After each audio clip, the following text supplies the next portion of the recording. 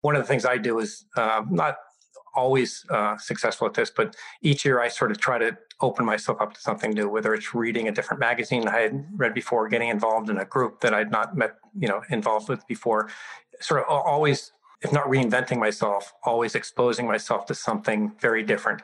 And one of the amazing things about this is, and I do think we're all connected, is how many of those things kind of bring you back to connecting to things you've done. And you can see how, looking at a very far field opportunity, you can leverage something you've learned from somewhere else. So I do think that ADHD people in general are good at connecting the dots and seeing those patterns. So, that's why I said I sort of stumbled into innovation, but I sure ended up in the right place because I'm happy with it anyway. ADHD Rewired, episode 367. This is the podcast for those of us with really good intentions and a slightly wandering attention. I'm Eric Tivers. I'm a licensed clinical social worker by training and a coach by design. I'm your host, and I have ADHD. ADHD Rewired is more than just a podcast. We are a community. We are wired for connection, and you are not alone. Go to ADHDrewired.com to learn how you can join us in our free secret Facebook group. Get additional resources for every episode, including links to any resources we mention on today's show. You can support us on Patreon, sign up for our email newsletter. You can request podcast postcards to distribute to your clients and support groups, and you can learn all about our intensive online video-based coaching and accountability groups. You can do all of this at our website, ADHDrewired.com. We know that starting is the hardest part, so let's get started. Welcome back to another episode of ADHD Rewired. Today's guest is Michael Docherty, who is a lifelong innovator who has led a successful career for 35 years as a corporate executive, venture investor, entrepreneur, consultant, and a book author. He's also a happy husband of 35 years and father of 3 adult children. His goal, and I think it's probably all of our goal as parents, was to not screw them up. And he thinks he succeeded. As someone who was diagnosed with ADHD only 5 years ago, Mike says that he used to think that he stumbled into the right things, but in looking back, now sees it as a journey of learning to play to one's strengths and finding creative ways to compensate for the gaps. He's accomplished a lot, but with struggles, failures, and self-doubt along the way. Mike's message for all of us is to embrace who you are. Michael, welcome to the podcast. Thanks, Eric. Great to be here. So when we were first talking, I think it was a couple months ago, one of the things that you shared with me, and I was so intrigued by this, you used to work on a team at Sunbeam, and you said this team was known as the Island of Misfit Toys. Yeah, it's true. And, the reason, and we use that really as an endearing term, it really came from the fact that I've always been excited about building teams and being part of a really high energy team. And this was a situation, a turnaround of a company, a lot of pressure, a lot of struggles.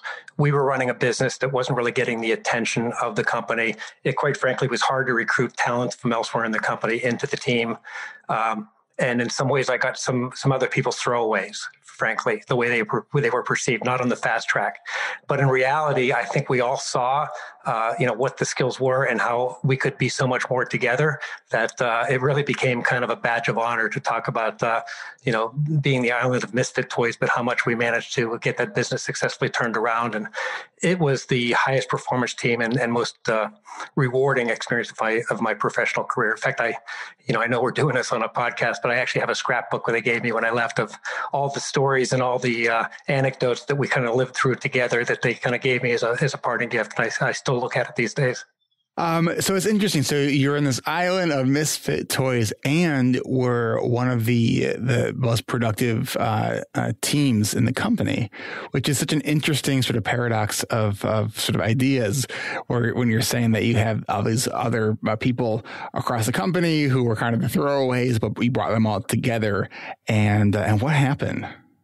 Well, I probably ought to go back a little bit just because just to set some context, because Sunbeam, it's a company I joined in, this is ages ago, 1999, was a turnaround. They had just fired a CEO named Chainsaw Al Dunlap, and I think the name says it all. So it was a company that had been mismanaged for years and years. I came in as recruited as a VP of new products under the opportunity to here's an opportunity to apply what you know and have a clean sheet and help create a success story. I often said if I knew what I was getting into, I never would have done it, but I'm glad I didn't know. So it really was this chaos. We, for example, made appliances, and they were making blenders in our plant in Acuña, Mexico, driving them around the block without blades, putting them back in the warehouse so that they could call it a sale. They were shipping tooling to China with nowhere to put it. There was 20% warranty returns at Walmart. We were getting kicked out at all the retailers. It was absolute chaos. And I give you that context because walking into a situation where some people had sort of lived through that, others like myself were coming into it new, it's easy to sort of fall into the keep your head down, look out for yourself approach. And quite frankly, over the first few years, we had to kind of cull the organization a bit and make sure we had people that could really move forward with us. And so, again, I wasn't diagnosed at the time. As I think back to that, there's a certain amount of chaos that I thrive in, of being able to bring some order to that. But we were on the ragged edge there. I mean, it was a lot of stress and a lot of difficulty. So to bring you up to speed on this other piece, we had already successfully turned the parent organization around, or at least we were on our way. And I was given a new assignment, which was to be a VP and general manager of another turnaround within a turnaround, the health division. And this is where I had to recruit a team that was sort of a hodgepodge of businesses that were struggling worse than the parent company. We had just gone through the main turnaround. So you can imagine the difficulty I would have to recruit people to do it again. And that's where sort of how we ended up with where we were. It was the Healthometer business, the Sunbeam Health at Home businesses put together. We had moved some other divisions down to our location in Boca Raton, Florida. I brought a few people with me, but for the most part, we were building this team from the ground up. And, in the end, hired some people from the outside, moved some people from the inside, but not sure why, but I think just because of the situation and the people and the luck, I would say, that we just put together a really cool team. And I always sort of look at that as my model of, embracing diversity and different points of view when you put a team together and sort of knowing what's possible if you can get sort of running on all cylinders in spite of, maybe some gaps in the resumes. So let me ask you this. So I know that we have probably a good amount of entrepreneurs listening to this podcast. And I think a lot of us with ADHD, especially those who are entrepreneurs, we have a lot of ideas, right? And ideas are a dime a dozen, right? It's the implementation and the execution of these ideas. So when one of the sort of, ADHD traits may be that we are able to connect ideas and see patterns, one of the things that you talk about is that looking at your strengths from the perspective of an innovator, right? So how is the innovative or the innovator approach to sort of like capturing ideas and actually executing, implementing? Because I'm hearing what you're talking about. And I'm like, this sounds like a lot of moving parts to kind of keep track of. And it's like, wow, like what was dropping, So that's kind of my perspective. And what I'm curious about is how you're managing all of these sort of big things in these teams and doing so with a pretty looks like a pretty good track record of, being able to say this is more than just luck. I don't do a lot of self-introspection, but I don't know how much of this is about ADHD and sort of natural traits and how much of it is just about me and how much it's just, right place, right time. But I definitely know that, at one level, I really do believe in following my passions and sort of, trusting my gut, my instincts and again, not knowing why, but was always good at sort of connecting dots and knowing good ideas. But at the same time, as an example, my first job out of engineering school, and engineers are typically, discipline. I'll tell you about my college career later, but I did get the degree. And my first job was as a project manager building chemical plants. So, it's not a lot of room for creativity. It's all about project management, right? Which is not really the strong suit of ADHD people in general. So for whatever reason, I have always sort of, been able to balance, not successfully always, but in the long run, have this balance of connecting ideas and focusing on, seeing opportunity, but also very passionate about wanting to see results. I think I've learned over time that I'm a perfectionist and that I need other people to help me execute, because I will spend too much time on execution sometimes because of my perfectionist tendencies. But can you paint that picture for us a little bit? Because I know, I wrestle with perfectionism. I know a lot of people with ADHD, especially people who are like very sort of driven and goal oriented. I think really do really wrestle with perfectionism. How do you use other people to help you out of that sort of perfectionistic sort of neuroses, if you will? Well, I'll tell you, it's harder now, being an entrepreneur and not having a large organization to work with. But, when you have an organization of 100 people, you can build a team around that. But without a doubt, it sort of gets back to that island of misfit toys of having everyone play to their strengths. And my strengths, I knew were always around systems thinking and seeing the big picture. Kind of being able to lay out plans. Here's a good example of that. When we were at Sunbeam again, certainly a chaotic situation, but one of the things we did is we put in place some basic business processes, a new product development process, a sales and operations process, a financial management review process. So I had people running each of those areas, but what we were able to do is build a system, basically a process for meetings, what the reports would look like. And you can let your perfectionism go there in a lot of ways, that because you're building something that you're going to reuse and replicate. And so I found myself sort of wanting to focus my perfectionism on building systems that will then get me out of the day-to-day and repetitious work. And so we were really successful at building this cadence of kind of being able to manage the business in a chaotic situation by being sure that we had the right mechanisms in place to effectively manage the business in spite of all the stuff going on around us. And so, I'm always still fighting my perfectionism for sure. But whether it's somebody working for me or people that I partner with, I'm pretty self-aware of where my gaps are and look for people. In fact, I just had a conversation with one of the contractors I work with sometimes, and she and I get along great, but we both know we're too much alike. And so we know that there's a limit to how much we can do together because somebody has to come back and clean up the details. So, I'm always looking for people that, when it comes to the idea generation, love people like that. When it comes to the execution, I need people that really bring a different skill set. And it actually, kind of reminds me of, you're going to see how unfocused my career's been. I also have really always thrived in being in situations that weren't sort of comfortable for me or typical for where I was in my career. As an example, I left Ford Motor Company. I was in product planning and product development, and I went to a small industrial design firm. I was the first non-industrial designer they had ever hired. And I basically went to them and said, let's turn this into a full sort of product development company. Give me a year. It was such an awakening for me to be by their viewpoint, a left-brained engineer and MBA working with a bunch of right-brain creatives. But in reality, I have always sort of gone back and forth between the two. And each one of those experiences I take with me as, a new skill set, a new experience I can look back on. I would never be able to plan the career I've had, but I wouldn't change literally any part of it because I kind of gets back to playing to your strengths. All those things kind of make you who you are and kind of get you ready for whatever's next. And I think I really got lucky in that respect.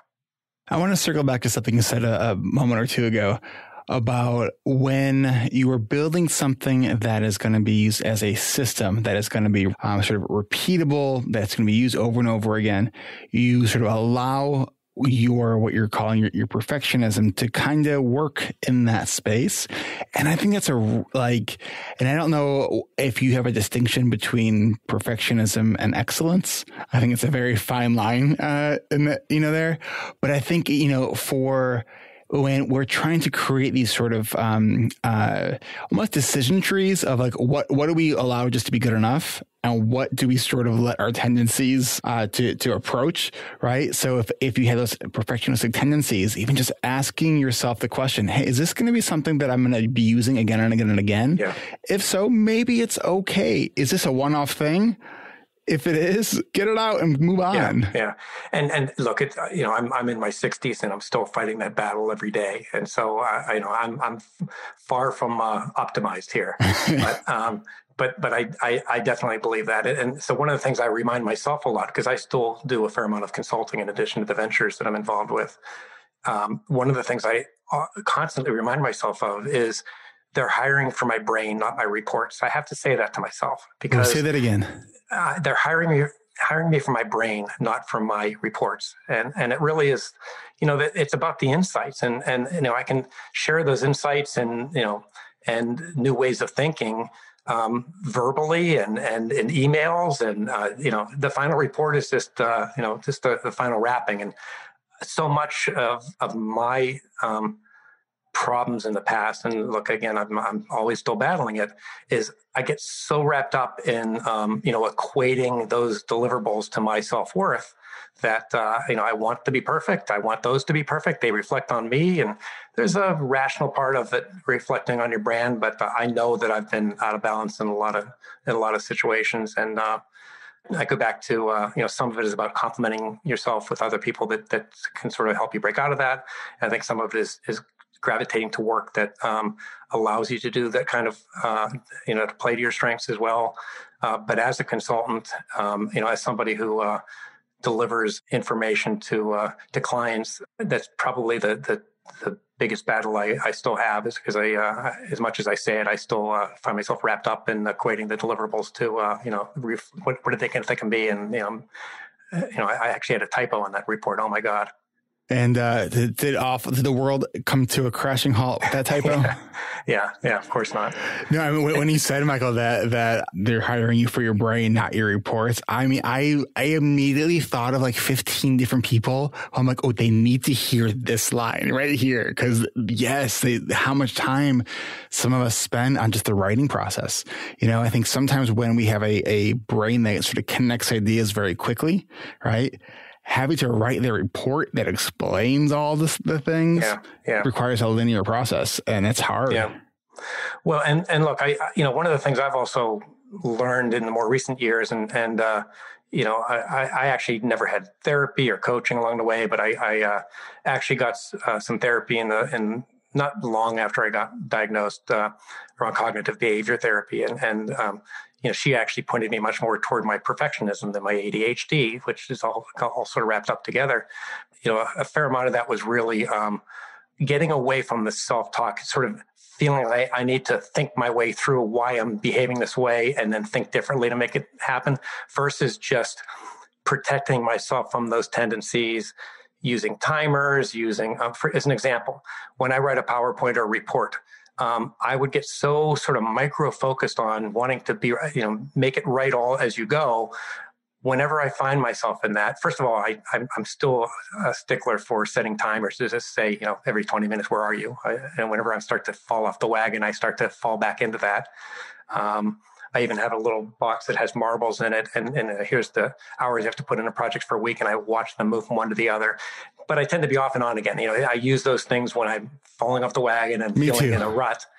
But they help a lot. But the mechanism, one of the tricks I've been using on these reports is getting disciplined around really making sure that I don't let myself do any editing, any graphics, any of the formatting before I have the storyline written and the rough draft done, which sounds logical but it's a hard discipline for me to follow through on, because I just keep wanting to do more and I have to catch myself. But I think just sort of setting those rules for myself and catching myself is what helps me a lot to break out of it. The tendencies will always be there. I'm not going to change.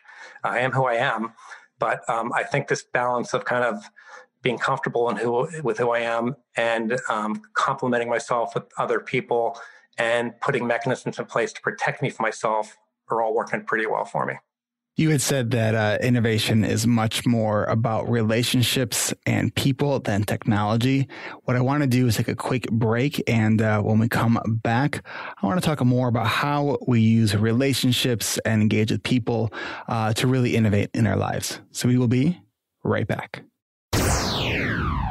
Support for this podcast comes from the ADHD reWired coaching community, which includes our growing alumni membership community. We've had more than 600 people go through these coaching groups where members from past seasons get to know one another, continue their support, and continue to grow. The reWired coaching community also includes our intensive online coaching and accountability groups that run for 10 weeks, 4 times a year. Our next season of coaching groups start April 7th and go through June 18th. Have you been a long-time listener of this podcast but haven't had a chance to join? Maybe you've been thinking about joining for a while but haven't made the first step yet. Good news, it's not too late, because if you are listening to this episode on the day it came out, there is still time to register for our third and final registration event this Thursday, March 18th at 1:30 p.m. Central. The deadline to RSVP is tomorrow, so don't wait. Take that first step and start your journey here. Go to coachingrewired.com and click on the big green button. From there, we'll get you the next steps to RSVP for our final registration event. Our journeys with ADHD may have its winding roads and squirrels galore, but that doesn't mean we have to navigate those roads alone. Join us on Thursday, March 18th at 1:30 p.m. Central for our third and final registration event for our 24th season of coaching and accountability groups. If you're listening to this on the day it came out, the deadline to RSVP is tomorrow. So if you want to register but can't do it right now, what can you do right now to remind yourself to go to coachingrewired.com? Whether it's writing it down or setting an alarm or reminder for yourself, we hope you'll join us this Thursday, March 18th. Go to coachingrewired.com to register. That's coachingrewired.com. Hope to see you there. If you're thinking about joining this group, know that you're not alone and that you can accomplish so much more. The structure and the support. I mean, there's magic in the group work.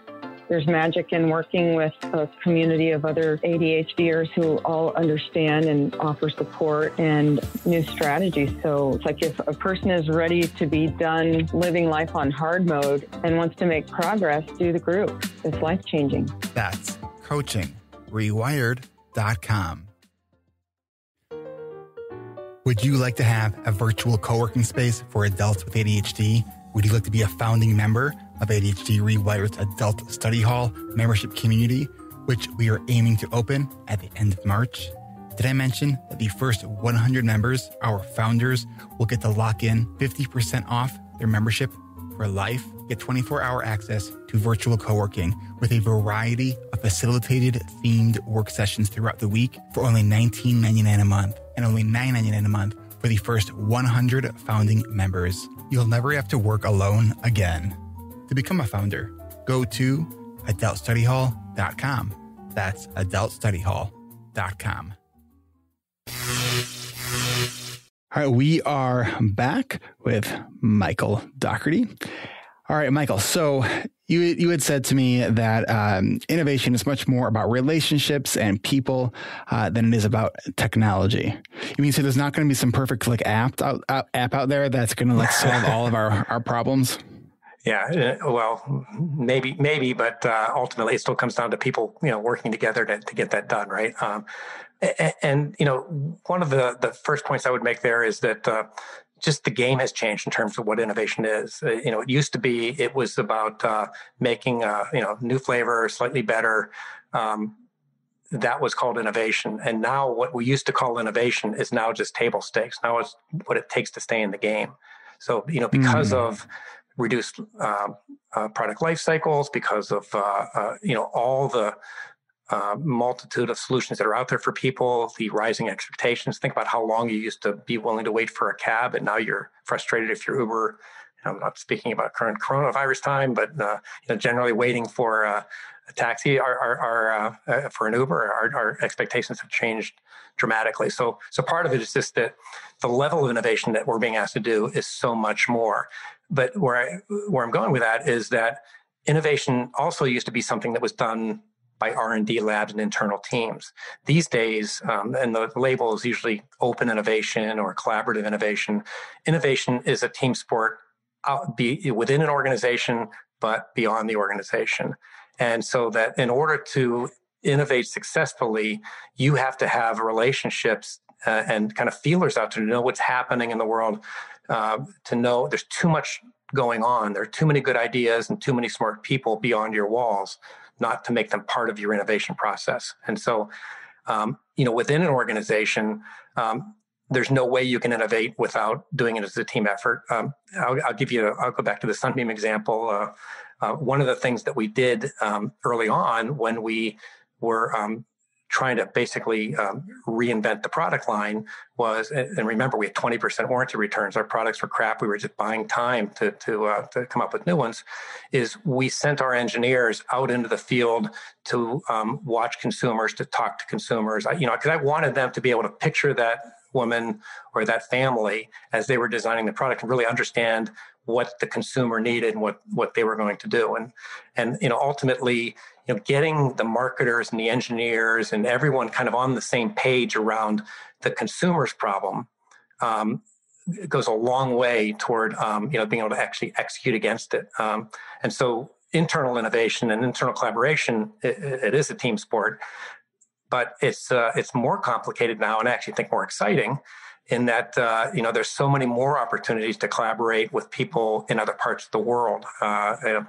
I run challenges with clients and partners where we'll put a problem out on HeroX or another platform, and a kid with a computer in India will come up with an idea just as good as some high-paid PhD scientist in Cincinnati, Ohio. And so we, getting good at finding ideas anywhere is important. But then I think actually where the competitive advantage comes for businesses is having preferred relationships where you have a reputation as a company or a startup as a partner of choice, as someone that people want to work with and come back time and time again. In fact, I think it's actually going to blur the lines between what's the definition of an organization. I actually think that organizations in the future will be much less defined by the annual report and the building, and more about a combination of the brands, the people on the inside, and the relationships they have on the outside. And for somebody like me who, whatever, call it, whether it's ADHD or just who I am, who loves the idea of the diversity of work and connecting dots, it's couldn't be a better line of business in that respect. So I enjoy it. And I'll give you another example of this. Is one of the things that maybe this kind of goes back to the island of misfit toys.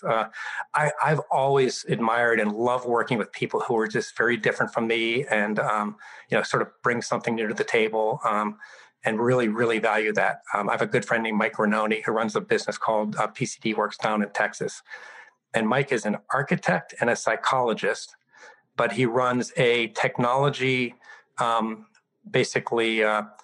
think tank in the East Hills of Texas. They'll solve any technical problem that no other company can. They've got material scientists, they've got PhD electrical engineers, they've got a machine shop. They're right now they've got a team in there from Stanford that's launching a new oil and gas startup within the confines of the campus. But I go back to, maybe it's the island of misfit toys again. I could see in Mike Renoni when I first met him many, many years ago, this guy had something, and I've really nurtured that relationship and valued it over time. And he's grown into this really renowned technical wizard that I kind of consider one of my secret weapons. And so I think that's how relationships can really be kind of important in innovation. It isn't just about what you're thinking of. It's about having the people in your network that can bring new ideas to it, but then also having the mindset to not be so married to what you're thinking of, but rather seeing an idea for what it is. So focusing on the idea, not necessarily the person who has the idea, because it's sort of letting go of ego and focusing just actually on the idea that will drive forward movement. Let me ask you this. I don't know if this is a question that you can answer or not. So I'm thinking about listeners who are thinking, man, I would really belong on this island of misfit toys. How do I find that island? Yeah, interesting question. At one level, whether you're an entrepreneur or whether I would say it's harder working for a large company, no doubt. But I think these islands are everywhere. I think that in the startup world, if you can put up with a little bit of chaos and a little less security, there are lots of those opportunities. I also think in large companies, and in my book, I talk about this, that, there are these champions that are kind of at the edges that are barely surviving in the company because they're breaking all the rules. They're kind of doing things without permission, and they're getting things done. And I found that people will tend to seek out others like that, or that are sort of like-minded in that. And so even in a large company, I think you can be one of those people and find others like you and sort of seek them out and find ways to collaborate with them.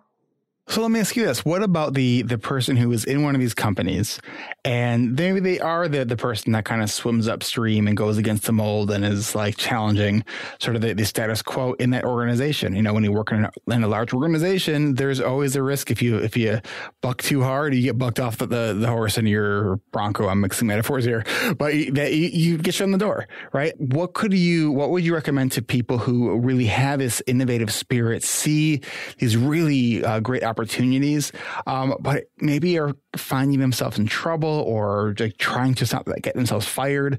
What would you recommend to those individuals? Yeah, no, it's a great point, and I've seen it, lived some of it.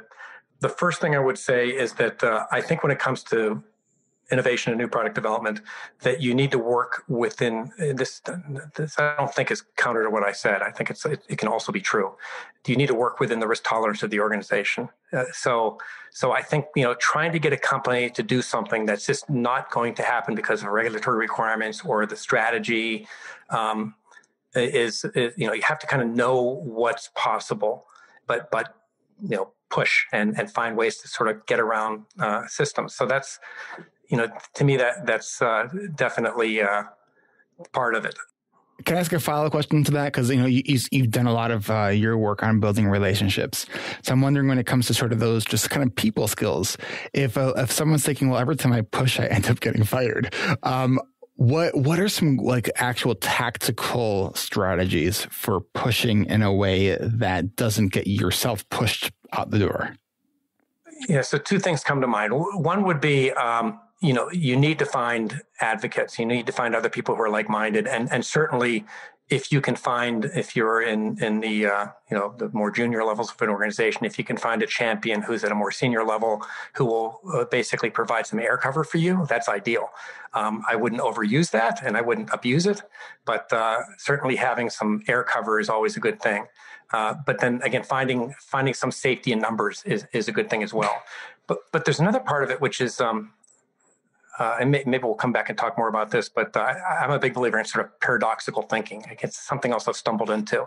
And a lot of the things we're really talking about are these sort of either ors. And I really believe, and this is true with innovation, that, kind of reframing either or questions into and approaches is a big part of this. So in the context of being a rebel, you need to also look at, there's all the upside. If the company would listen to me, here's all the great things we could accomplish because of our ideas. But look at it on the downside. If we went too far down this road, here's all the things that could go wrong. We could go off strategy. We could have limited resources. We could lose our focus on the core business. Similarly, on the core side, if we only focus on the core, we become bureaucratic and slow. But if we ignore that too much, then we again lose focus, and we end up, losing our competitive edge. So, as somebody who's a rebel, I think a good part of this is understanding what the other side of the equation is about and what the concerns are. If people are, if people are threatened by you, then it isn't just that they don't like you, it's that you're threatening something that they think is important for the health of the company generally. And so understanding what they're afraid of can help you frame what you're talking about in ways to say, look, I understand that. Here's how we can maybe mitigate against it. Maybe we run a small experiment to make sure we don't put our brand up at that kind of risk, but at least find out if the market opportunity is there. Or maybe we partner with someone on the outside and invest in it instead of doing it ourselves. So understanding the other side of the equation and what those concerns are helps you be a better navigator of that and kind of be able to see both sides of it. Okay, so I'm hearing a lot of sort of themes around this connection about really sort of reading the organization that you're in, about being able to push, not pushing too hard, finding the allies.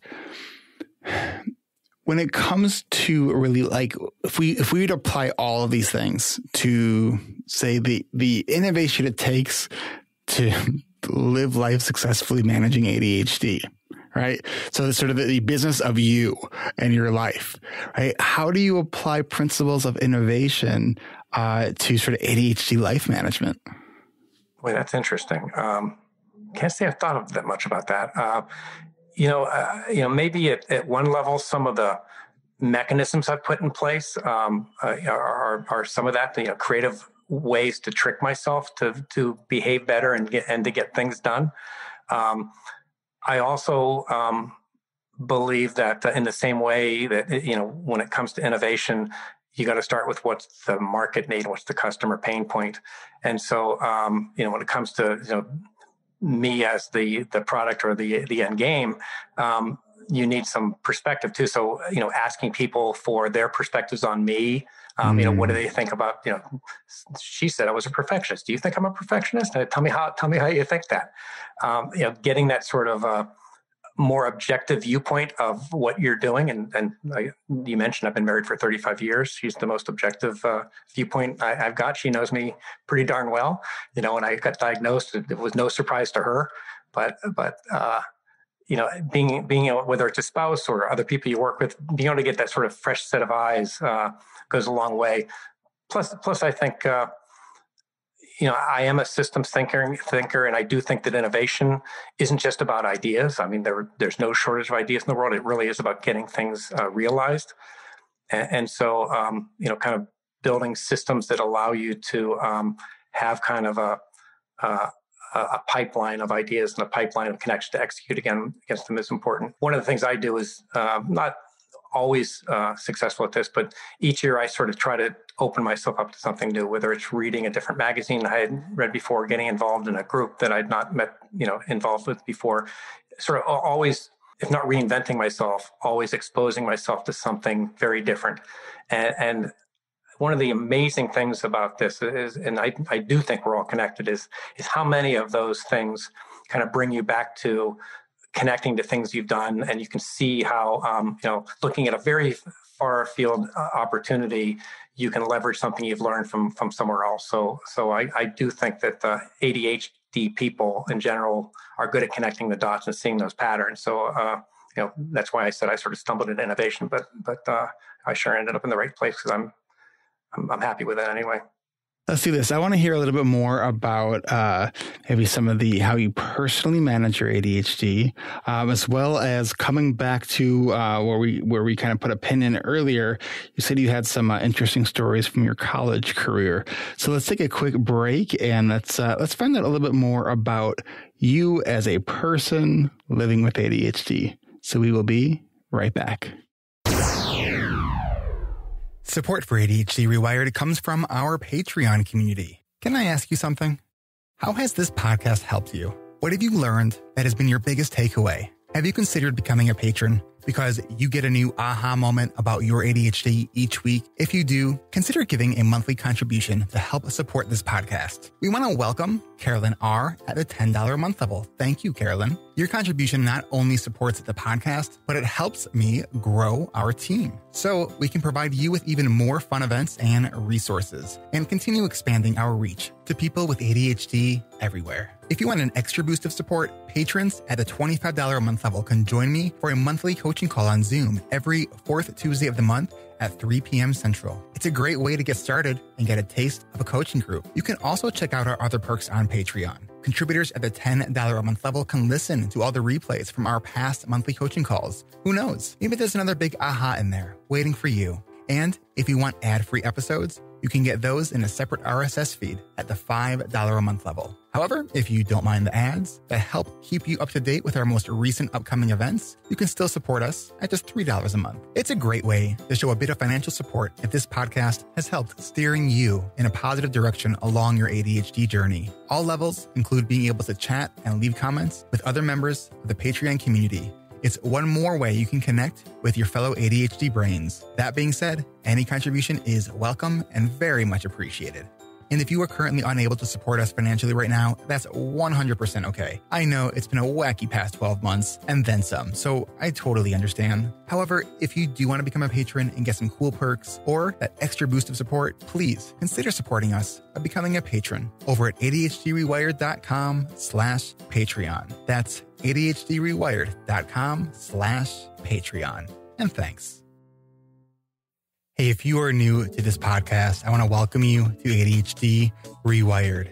But do you know about the other podcasts on the ADHD Rewired Podcast Network? Check out Hacking Your ADHD with Will Kerb, who is also an alumni member of our coaching community. Hacking Your ADHD is the podcast where you can get quick and actionable tips to help you work with your ADHD brain so you can do more of the things that you want to do.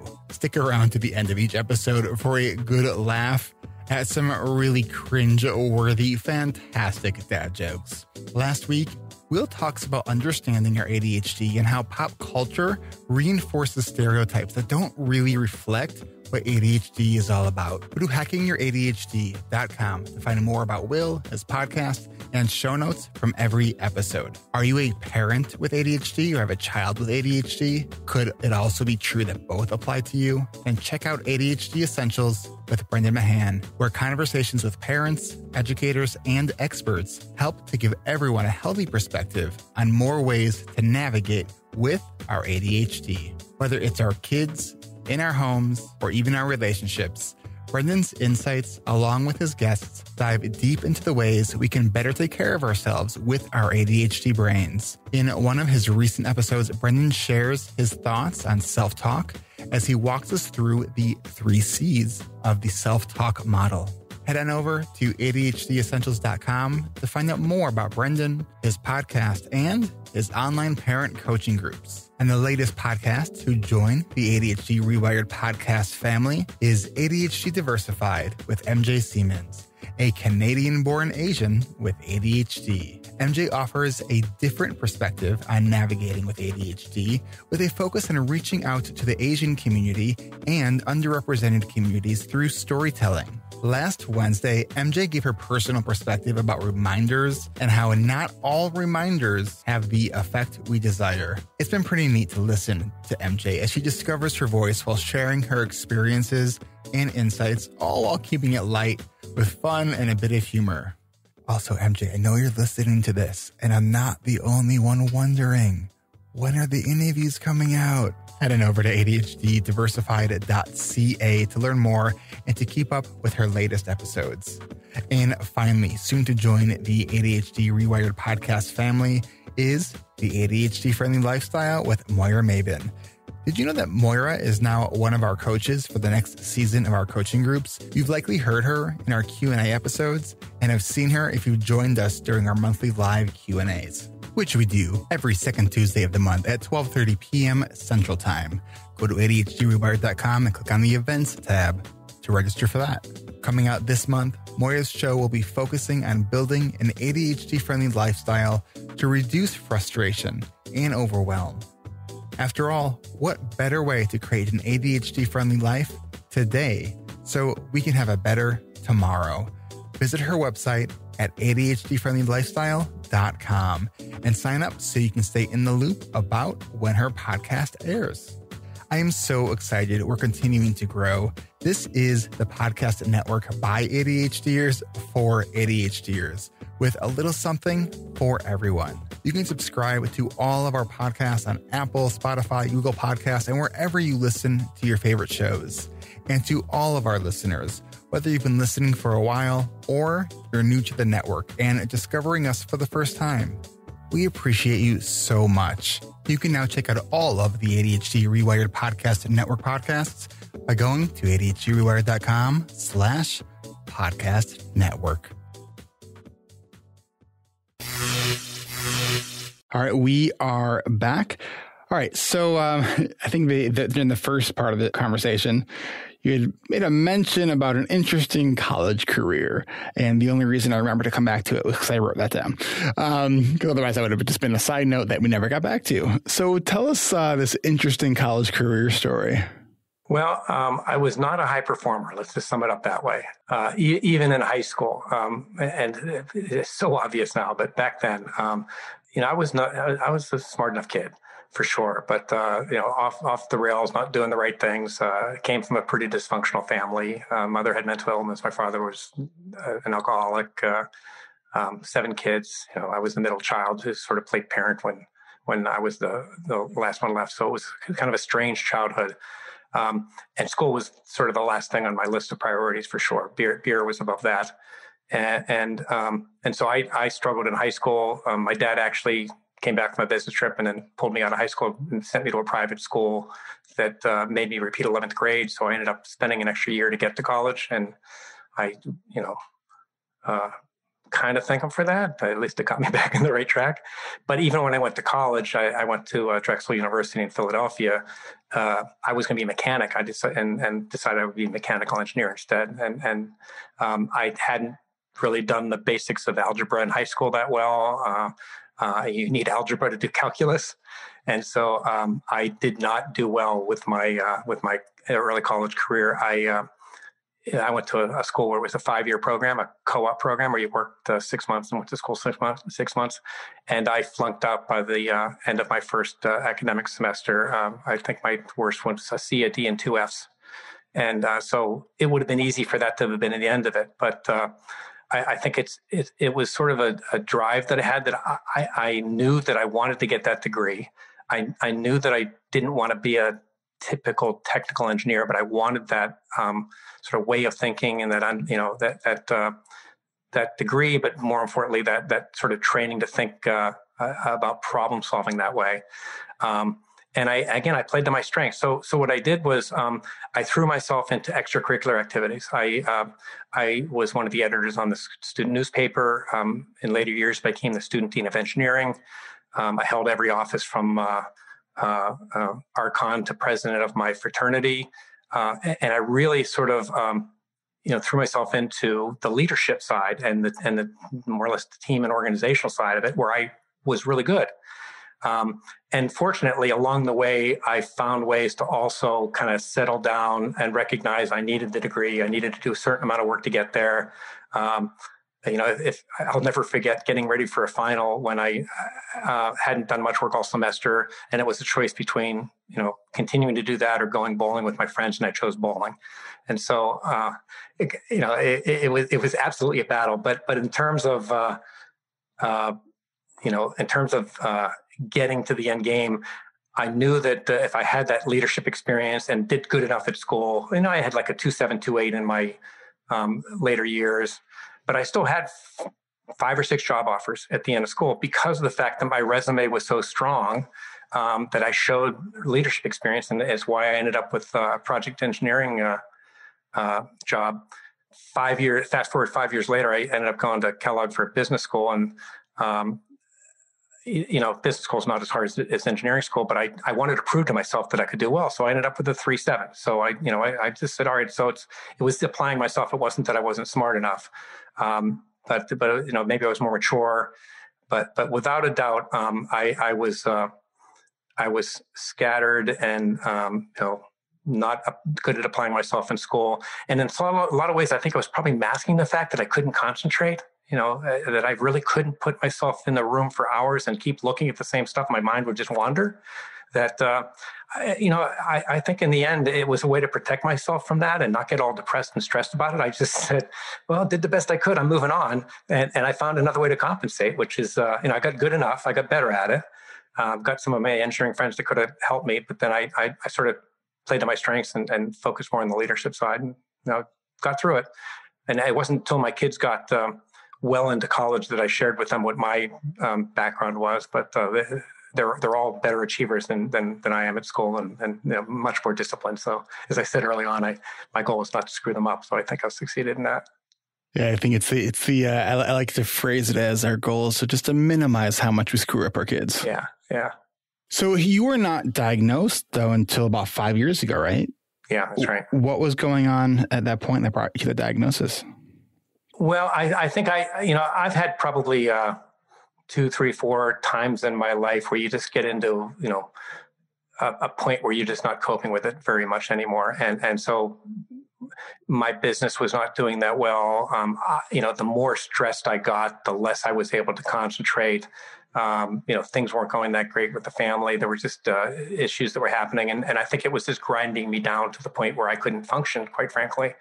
And so I ended up, getting a coach at first. And then she didn't recommend it, but separately, my sister actually recommended I go get diagnosed. And sure enough, it didn't take long to get the diagnosis. And that, it definitely helped me, but I would also say, it helped me sort of be at peace with it. But I also think that my more recent therapy helped me in some ways, maybe more, because I don't know what to blame on ADHD, dysfunctional childhood. It doesn't really matter how you got there. I think in the end, it's about, what you do from this point forward. And I think she actually helped me, stop looking backwards and look forward, and also to not hang everything, even though the ADHD has been a fairly recent thing, not hang it all on that, but to also, look at how the perfectionism is really kind of driving some of that and compounding it. So you had said earlier that, one of the challenges you I guess had was your report writing, but you're also writing books. Yeah. Tell us about it. So you have this a book that was recently released? Actually, it's been more than 4 years now, okay. So it's time for another. But it's amazing how quickly time goes. But yeah, it was a goal that I had for a number of years. A loose goal for probably 10 years, but I think a hard goal for maybe 2 years before that. And it was one of those inflection points where I said, all right, time to reinvent myself, time to kind of go to the next level and do something a little bit different. And I wanted to use the book to take my business away from sort of traditional open innovation consulting, which is about matching large companies and startups, to what I saw as the next thing, which is about corporations and startups and entrepreneurs actually building new businesses together. And that's what I saw as sort of the next big thing. And sure enough, it's what's happening more and more now. But so the book was focused on that. So the good news is, because I had been blogging and writing articles, sort of testing concepts, and not to mention all the consulting work, that gave me lots of fuel for that. But I also, spun my wheels quite a bit in terms of what the actual theme would be and how to get started. And so once again, I complemented my weaknesses by hiring someone on the outside. I initially hired someone who was going to be a ghostwriter, but we found out quickly that wasn't going to work because I like to write, and I really had strong opinions about the way I wanted to be my voice. And so after the introduction and halfway through chapter 1, she became the editor and I became the writer. And so that worked great. Interesting. And so we started by kind of outlining the book as a kind of paragraph form of, write a paragraph on what chapter 1's about, what chapter 2 is about, what chapter 3 is about. So you kind of know what the key messages are. And that became sort of the starting roadmap. And then we got into a discipline. And again, she held me accountable for, every, whatever it was, 3 weeks, I needed to get the next draft of the next chapter in rough form to her. And she'd be giving me back the edits from the previous chapter and keeping that cadence going. So there's no doubt I could not have done that on my own. Having that external resource helping me and driving me went a long way towards that. But interestingly, we were probably 3/4, even more, done with the book. And I got to a point where I felt stuck. I just wasn't happy with where it was going. And her advice was, look, everyone feels this way, power through it. It's going to work out. And I trusted my instincts. I said, no, I need to stop. I need to give this some time. And her thing was, once you stop, it's never going to happen. And so I sort of took that as a challenge, perhaps, but sparked your rebel tendencies. Yeah. So, I did end up stopping for a couple of months, and thinking about it. And actually I ended up throwing away a third of what I had written and taking it in a slightly different direction, but it clicked at that point. And then the rest of the book was so much easier. So did you continue working with her? Yeah, I did. I came back to her, and she, I had to actually wait for her a little bit at that point because she was busy with other things. But she took me on again, and then we finished the book, and it was great for me. And it was one of those things like the job I mentioned, where I didn't know what I was getting into. I didn't know what I was getting into here, but I'm glad I didn't. And it's the book I wanted to write, but I didn't know what the book was going to be when I started. So I was real happy. Kind of like my business when I started the podcast. Yeah, I'll bet. Who would have thought you'd be here today doing this? Right. So the book is Collective Disruption. Who's your target audience there? I've actually aimed it more at corporate executives who are looking to work with entrepreneurs and kind of reinvent their businesses by highlighting the entrepreneurs in the company and learning to work with startups and entrepreneurs on the outside. But it's also directed at entrepreneurs that want to get in the door, know how companies think. So while the voice of the book is aimed at corporate executives, I found that startups and entrepreneurs value it as well because it helps them kind of see what it's about on the corporate side as well. All right. Well, Michael Docherty, this is all the time that we do have for today. Can you share a website? How can people learn more about you and your work? Yeah, great. Boy, the time flew. So thanks for the time. Yeah, my current website is a company called Next Big, this venture creation firm, and it's at nextbigco.com. And my Twitter is at MEDocherty. My email, I'll give you that too, is mdocherty@nextbigco.com. Love to connect to people who are thinking about innovation and even thinking about ADHD and innovation. So I'd love to connect with people. Awesome. Well, we'll get the links to those on the show notes for this episode, which you can always find at ADHDrewired.com/whatever episode number that is. Just put that number after the slash and it'll go right to this page. So, Michael, thank you so much. My pleasure. And I guess I should mention Collective Disruption is on Amazon. That's going to be the best place to find that as well. Awesome. Thanks for letting us know that. Really enjoyed it, Eric. Thank you. This is Eric Tivers. Thank you for listening, and congratulations for making it to the end. ADHD Rewired is more than just a podcast. We are a community focused on learning, growing, and connection. The website is ADHDrewired.com. You can find summaries and additional resources for each episode. You can apply to our free and secret Facebook community. You can learn more about ADHD Rewired's intensive online video-based coaching and accountability groups, and sign up for my email newsletter to get exclusive content you won't get anywhere else. It's all at ADHDrewired.com. While you're there, click the Patreon button. If you're a regular listener and you're still listening to my voice, consider making a monthly contribution by becoming a patron through our Patreon page. If you are able to financially support my work, it would mean a lot. This show is free to listeners, but it is not free to produce. And patrons get really cool perks. You can follow me on Twitter at Eric Tivers. You can like our Facebook page at facebook.com/ADHDrewired. If you're a coach, therapist, or related professional, connect with me on LinkedIn at linkedin.com/Eric Tivers. You can also subscribe to ADHD Rewired on YouTube. And you can subscribe to ADHD Rewired on YouTube and see select interviews and some other videos I've posted. Podcasts change lives. You can make a difference in someone's life by spreading the word about this podcast.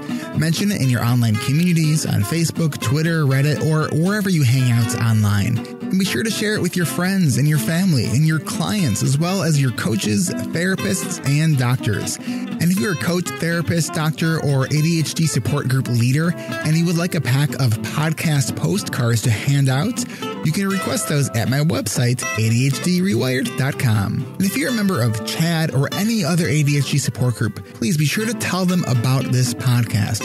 You can even show them how to download it on their phone. You know, you might be the person that turns somebody on to a podcast for the very first time. And if you really love this episode, please consider hitting share on your podcast player. I'm only one person, and I count on you to help me spread the message. One of the biggest things that you can do to support this podcast and to help other people discover it is to leave an honest rating and review on Apple Podcasts, Stitcher, or any other podcast app that accepts ratings and reviews. And don't forget to hit subscribe on this podcast on your podcast app so new episodes are automatically pushed to your favorite podcast app. Looking for more ways to listen and learn? Get a free audiobook and a 30-day free trial at audibletrial.com/ADHD rewired. Not sure where to start? In no particular order. Check out Atomic Habits by James Clear, The Body Keeps Score by Bessel van der Kolk, 10% Happier, and Meditation for Fidgety Skeptics. These are both by Dan Harris. Change Your Questions and Change Your Life by Marilee G. Adams. The One Thing by Gary Keller and Jay Papasan. Procrastinate on Purpose by Rory Vaden. The Four Tendencies by Gretchen Rubin. Do you have trouble asking for help? Listen to The Art of Asking by Amanda Palmer. It's one of the best produced audiobooks I've ever heard. If you're looking for something a little bit more, say, magical, I unexpectedly fell in love with the Harry Potter series. And I don't usually listen to those kinds of books, and I loved it. And of course, if you haven't yet boarded the Brene Brown bus yet, check out Brene Brown's books, starting with The Gifts of Imperfection, Daring Greatly, Rising Strong, The Power of Vulnerability. And if you're an entrepreneur or leader in any capacity, check out her 2018 book, Dare to Lead. And Brene still is my most wanted guest, so if you know Brene, and you would be so kind to make that connection for me, I would be really, really grateful. You know who else I would like to have on the show? You. Click the podcast tab at ADHDrewired.com and then click the Be a Guest button at the top of that page and schedule a 15-minute pre-interview. This is Eric Tivers, reminding you to keep learning, keep growing, and keep connecting. Self-care is not selfish, and no matter what gets done or doesn't get done, at the end of the day, you are still enough. And no matter how hard it feels, we can do hard things. Thanks for listening. I'll catch you next week.